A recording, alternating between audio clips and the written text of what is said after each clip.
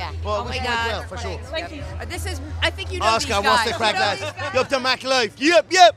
Conor, highest paid boxing debut and now highest paid acting debut. There you go, my man. And the highest paid UFC fighter all time. Keep those highest paid coming, man. The Lord knows I work for it. For damn sure. I know that sometimes they talk about actors as method acting and stuff, but yeah. I feel like you might have method acted this role for years now. You know? Yeah. No, I definitely was playing a role. You know, no one knows the real Conor. That's the truth of it, and that lends well into this craft. You know, I feel like my life is very much so removed from reality as it is. You know, in the public sphere so much, and kind of just, you know, out of the eye, if you get me. And I feel like I could play any role. So this was a good role to play, and I done my best. Did the media tour with Aldo prepare you for this media tour? Because you've been working hard. Yeah, 100%. 100%. It's tough, man. These things. These tours are difficult, and you know what? I'm the type of person that celebrates at the starting line. I get excited. So we finished the first night, the first day of New York, and then we still had 4 more days of New York, and then we start to go to Texas and do 4 days. But we're only at the finish on one day, and I get excited, and then I start, you know, celebrating, and then, you know, then it's tough to go out the next day, you know, and it just makes it harder for yourself. So it's just experience, you know. Let's talk fighting. You want to get back in that cage. It feels like every time you're brought up, they kind of just, they don't commit. What do you think? When are you getting back in there? Who against? You know, I'm wrapping up this tour. I've got the St. Patrick's Day festivities going, and then I'm going to get back and regroup. I'm going to test myself physical-wise on the treadmill and do the RAM test and go about the McGregor fast away and get myself right back. I had a camp in Cannes, the south of France. I had a camp in Dubai at World Champions training with me, where I was hoping for a December date, then a January date, and then it keeps getting pushed back. Then I lose interest and stop training for a while. Not stop training, I always train, but stop full training and drinking a little bit. Hold on. So I'm going to go back now, regroup, get full tested, and get ready to rock. So, and then the date's going to come, and then I'll be ready to rock. Hello, magazine. How are you guys? How are you guys? Yeah. Thank you so much. Obviously, it's your first acting debut. Yeah. So did you get any like valuable kind of acting advice from Jake? Oh, for sure. I would have been in no shape to do this without Jake Gyllenhaal and director Doug Liman. I absorbed the information like a sponge off of them, and I was asking questions every single day, every single set, every single scene. And we you know, I'm blessed. I really am. I'm lucky or something. You know, God put me here because, you know, I landed on my feet right at the top. Jake is a veteran of the game. Doug Lyman's a veteran of the game. Joel Silver's a veteran producer. And here we are, rock on.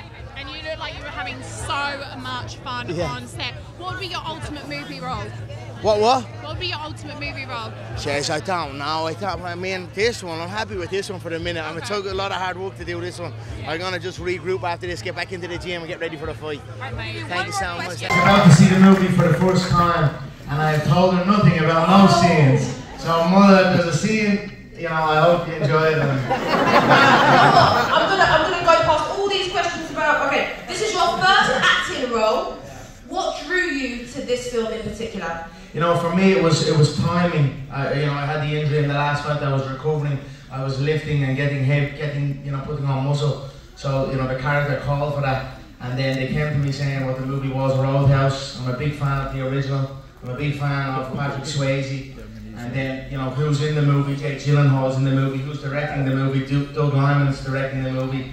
And who's producing? Joel Silver. You know, it was all just top-end people. And then also the UFC is involved in this one, so it's not, you know, it's a reimagination, not a remake.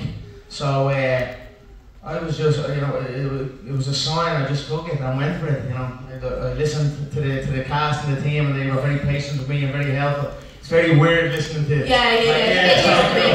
But I was blessed. I'm a lucky Irish SOB, and I'm blessed with the cast I had and friends for life I've made on this. And you know, you're going to enjoy this movie this evening. It's a real relaxing movie. And I know that sounds strange because it's a fight and an action and bar fights and all the rest. But for me, you're going to sit here and when the scenes start kicking in and you'll think about what's outside. It's raining outside in London City, beautiful London City and wild London City and the London City that we love. But we're going to take you away on an escape and you're going to really enjoy this. So sit in and relax and enjoy this, and you know, take pleasure in our hard work, because trust me, it was hard work.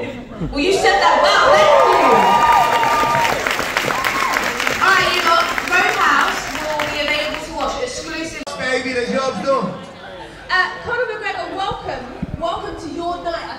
is everyone's here to celebrate you, and your performance of Knox is getting rave reviews. How does it feel celebrating in London? You know, I'm here with my beautiful family. I'm proud of the work we put in. I hope my family are proud of me. And it'll be the first time my mother gets to see it, my father, my sister. And I'm excited. I'm happy. It was hard work. You know, fighting compared to this was easy. And I'm excited and eager to get back to the fight game because this is a tough business. And I have so much respect for everyone in it. What was the most challenging thing about getting into character? You know, I had to just turn the crazy down a notch. You know, I turned Conor McGregor down a notch. I watched it this morning. I don't know. You might have turned it up a bit, sir. No, I'm joking. Notch is a wild man and not to be messed with. He's a man about his business, and he was there to do a job. And that's it. I just channeled that, and you know, tried to understand who he was, and you know, just went with it, trusted my instinct as well.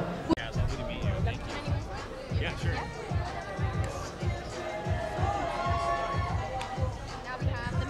Hello there. Hey, how are you? I'm good, thank you. We're Conor McGregor's outlet, so obviously a lot of our questions are going to be around him. Yeah. I'm sure as an actor, trained actor, when you are told, hey, I'm going to be alongside a guy who's never acted professionally before, there must be some trepidation. So were you pleasantly surprised when he started acting and it turns out the guy could actually act?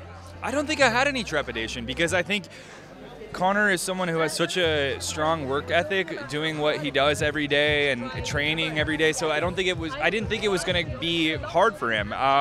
And I was just excited to go toe-to-toe with Conor McGregor. That's iconic. And he was such a nice guy. He wanted to learn and he asked questions and he was so curious all the time, yeah. What was it like hanging around with him offset, right? He's a fun guy. He can be a bit of a hurricane sometimes. You've got to keep up with the energy. How's it been doing the media tour with him and just experiencing the Conor McGregor vibe? The man can drink whiskey. The man can drink whiskey, and I learned my lesson in Texas. I cannot keep up with Conor McGregor, and I should not try. But he's such a fun time. He gave me a personalized whiskey with my name on it today, so that will be hung next to every trophy I have in my house. Yeah, he's the nicest guy ever. He's such a fun dude, and he loves his family, and he loves to be here, and he loves the movie. Keeping up drinking with Conor is a mistake many of us have tried and failed. Huge. Yeah, just don't do it. You can't do it. The guy's a beast. Thanks, brother. Thank you, man. Appreciate it. Appreciate it. Hello.